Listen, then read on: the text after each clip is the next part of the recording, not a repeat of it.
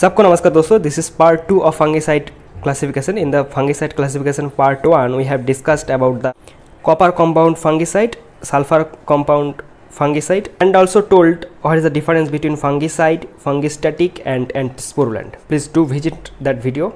And today we will talk about thiocarbamate fungicides. Okay, in the thiocarbamate fungicide there are three major groups. One is thiram disulfide, metallic dithiocarbamate, and ethylene bis dithiocarbamates. So talking about thiram disulfides, this is one group, and under it there are many derivatives of this thiram disulfide. One is tetramethyl thiram disulfides, which is actually famously known as thiram. We all know that thiram is one important seed protectant. It also can be used as foliar protectant, can also be used as soil treatment. Okay, so this is, you have to remember that thiram is nothing but the tetramethyl derivative of thiram disulfide. Now if you talk about the metallic thiocarbamate, there are two major important fungicide, ferbam and gyram. Okay, so ferbam contains Fe, you can see from the name, and gyram contains zinc, you can see the name. And ferbam actually developed by the Tisdale and Williams, you have to remember that, and the disease it controls. Ferbam actually controls disease of apple and other fruits, you have to remember this. And in case of gyram, you have to remember that it is the most stable among the dithiocarbamate fungicide. It is under dithiocarbamate compounds, and it is most stable among the all dithiocarbamate fungicide. This is one important point. The disease it controls, this is the fungi imperfecti. It control all the disease caused by fungi imperfecti. Also control the early blight of potato. That is you have to remember all this. Now we are talking about the ethylene bis dithiocarbamate. Under that there is nabam. Nabam actually, you can see from name, it contains sodium, but due to phytotoxicity it is now banned. Okay, so there is no use of agricultural purpose of nabam.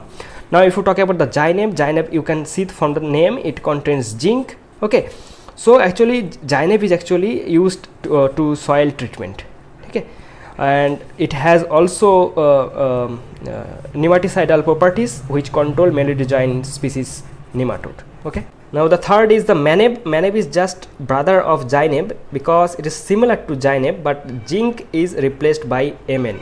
In case of name, you can see that Mn, that means it is in case of gyneb that there is zinc, but in case of myneb there is manganese. So that's the difference of this myneb and gyneb.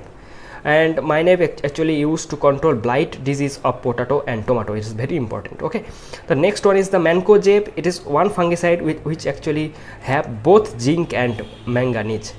It is important. Now fifth one is the vapam. Vapam, other name of vapam is metham sodium. Okay, now what is the use of it? It is actually soil fumigant. As it is soil fumigant, it can protect plant from soil fungi, from nematode, and it also can be used as herbicide too. So this is one important, that is soil fumigant. And one important point is that, and one important factor is that the group I have discussed today in the part 2, that is the thiocarbamate, and sulfur is an important component in the structural formula of thiocarbamate fungicide. All the discussed fungicide have the sulfur in their structure. So that's for today. In the next video we will talk about the organic fungicides. Stay tuned and be subscribed.